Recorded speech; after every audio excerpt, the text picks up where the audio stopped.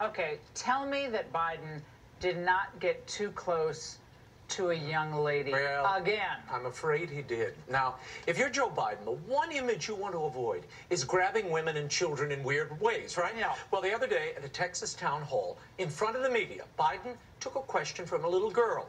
He said this. I'll bet you're as bright as you're good looking, I tell you.